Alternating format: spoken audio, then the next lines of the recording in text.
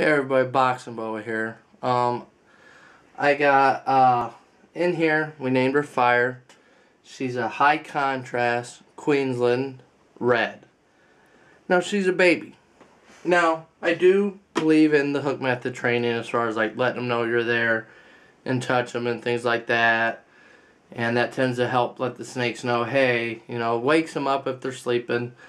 Also it lets them know that you're not food. Things like that. I really do like it, but I'm not going to do that today. I'm going to show you what it's like to own a baby carpet python. Now, I have baby carpet pythons that never bit me, but this one I got here, she's scared. That is why they bite. They do not bite because they want to hurt you or anything else.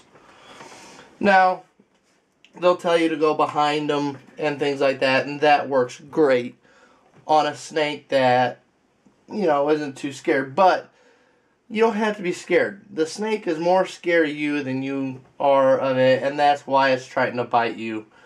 Because it's scared. You can eat it. Everything in its life is bigger than she is, or, and not some, if you have a boy, his case. That does not mean your snake is mean or evil or anything like that. It's scared. That's okay. You got to work with the animal and gain trust. Now, to show you that it's not bad, I'm going to let the snake bite me real quick. As you can see, nothing. Alright, I'm letting the snake bite me. Now that I'm not worried about it, I'm going to pick it up. Now, what I'm going to let it do here is I'm going to let it kind of get hyper, but then I'm going to start letting it move. And as you can see, the snake was striking at me, biting me, and now it's calming down. Now, don't get me wrong. She will probably bite me again, and that's okay. You work with them. And she's going to squeeze me for dear life. If you notice, I make slow, steady movements. That does not mean she is not going to bite me. But you do small interactions like this, and you just let the snake get comfortable on you, and you get the snake used to you. Now, if you see here, she's squeezing my thumb really hard. It's not because she's trying to murder my thumb or anything like that. She's terrified right now. Look at her. She's tiny. Everything in her life to her is out to eat her. Everything wants to eat her. She's scared. That's all this is. It's scaredness. Now I'm going to get her moving again. I want to get her getting going again and calm down. Now you're going to see her flailing a little bit. That's okay. We just get her moving. We get her rolling. And we get her doing normal carpet python things as far as like just moving and holding on and just getting used to things. And the more you do this, I would not do this more than, once every 2 or 3 days when they're this size. You don't want to freak them out. You don't want to overstress them. After they eat, give them, especially when they're this size, give them a good 3 days. I know some people say 2 days. I give babies like this a good 3 days of digestion before I start to handle them again. She ate on Wednesday. So I give her a good 3 days to digest. And so that way I'm not too worried about regurg. You can see she still digesting a little bit, but nothing too much. And as you see here, we went from biting me and freaking out and holding on to me for dear life to look at her. Look at that. Moving, flicking her tongue, smelling the air, tasting, seeing where everything's at, and actually calming down. It's that fast.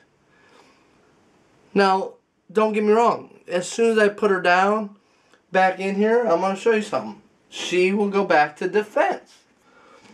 She's back in here. Everything, you saw just now a minute ago, after I got her calmed down, everything was fine. Okay? Now, don't be upset if you go in and stick your hand in and she starts swinging at you again like she's doing here. As you can see, I'm going to let her, I give her my palm of my hand. If you look there, she's not biting to hold on. She's just doing little bites to say, I'm scared, please let me go. And that doesn't mean that she hates you. Oh, I just held her and she was fine. Now she's by me. No, that's part of it. You got to earn their trust. If you notice, the bites were not even drawing blood. Not even drawing blood. And so that's the thing. Don't be scared, to get bit. Overcome your fear.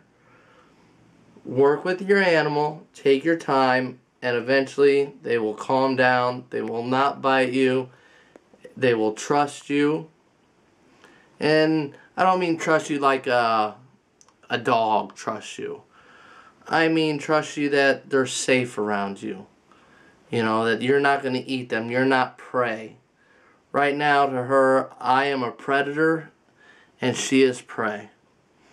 So I got to let her realize that I am not a predator and she is not prey. And over time, we'll get that, and I guarantee you guys within a month, she won't even bite me. Probably less than that. Sometimes they take longer.